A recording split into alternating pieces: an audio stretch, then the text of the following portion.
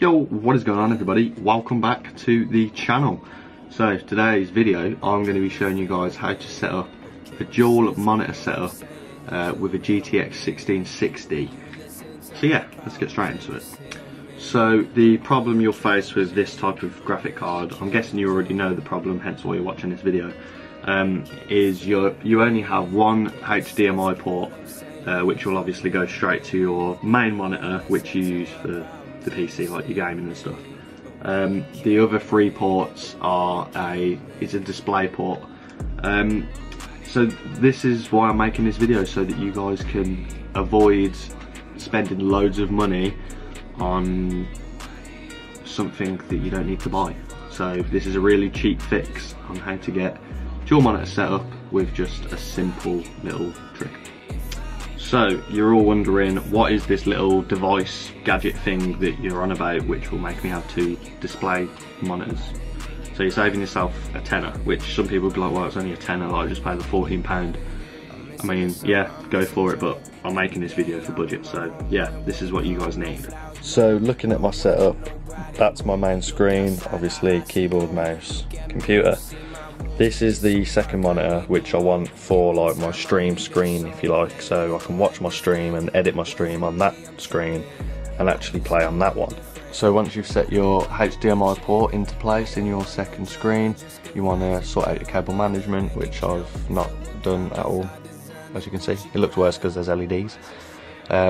Yeah, put your cable in place, cable management all the way to the PC, and we'll go the other side of the setup to show you what to do next. So as you can see, that's the HDMI port, the intake version where the HDMI goes into, and then this side of the display port, and then you can see the difference. It's like almost like half a HDMI lead, half a USB, because it's got a bit of a slope on the one side there with focuses. Anyway, yeah, so you just plug that straight into the PC and then plug your HDMI into the other end. So looking at the back of the PC, I'm sorry this angle is terrible, but if I move the PC anymore, one of the wires will stretch. As you can see, that black cable there, that's the HDMI port, and then these little black tabs here, there's three of them, there's two there and there's one on the other side of the HDMI port. They are the display cables. So all we've got to do is install this little trick, which will help you get your second monitor up and running.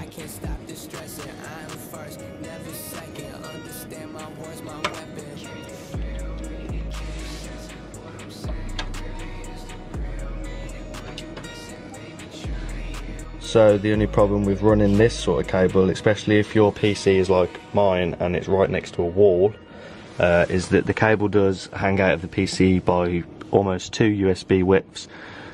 So it could potentially bend the cable, but I will make it so that my PC is not hanging off the end of the table, but it's away from the wall a bit, so the cable doesn't be damaged or bent or anything like that.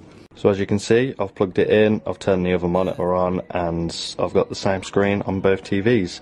The only difference is I haven't got the shortcuts come up on here yet because I haven't sorted out the zoom size and stuff on this screen. So it's mega zoomed in on this one.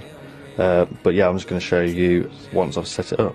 So after messing around in the settings for quite a while, as you can see, and I'll minimise that, I've sorted it so that it is the right size for the TV.